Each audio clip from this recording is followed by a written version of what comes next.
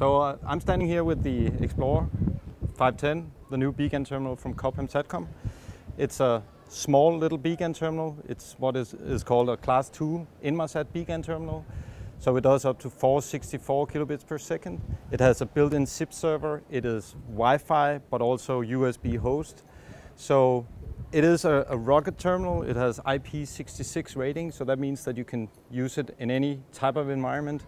You can leave it outside. It is ruggedized. It is dust and waterproof. So I'm just going to show you how easy it is to use. We have no LCD displays, no nothing. So basically it's a on and off button.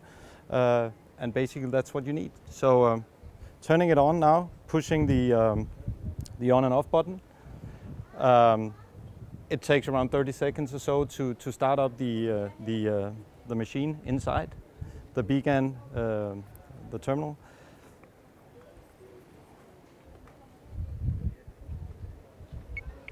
So what you hear now is basically the pointing help. If you're not pointed, it'll beep, but it goes into a very high tone and shows you when it's pointed. So basically, this is what we need. We need a as high a tone as possible. We can just find the right position, and we push the on and off button once again, and now it's searching and registering to the Inmarsat network.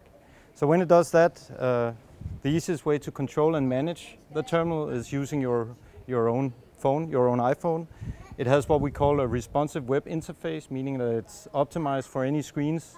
The web MMI is optimized for any screen size, so whether it's a laptop or whether it's an iPhone or an iPad, this is optimized for that. So basically what I do is I connect to the Wi-Fi. It has a Wi-Fi access point. So I connect to the Explorer 510 in this case. Out of the box, the password is the serial number, so the serial number is on the back of the terminal.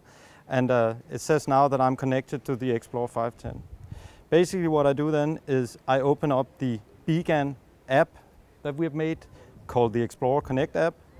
And now I can go in, start the data connection. I can use the SIP phone functionality. So basically I can use my own device, whether it's a smartphone or an iPhone or an Android phone, and I can make calls over the beacon network. I don't even have to have an active data session running, so as long as it's registered on the network, I can use that SIP functionality. So basically now I have the terminal access. I can go into the web MMI. I can stop the data sessions. I can do all the configuration I want. I can get all the help in a normal router, so to speak, a Wi-Fi router. So that is the 510. I'm now starting the standard data connection, and within seconds I'm up and running on the beacon network.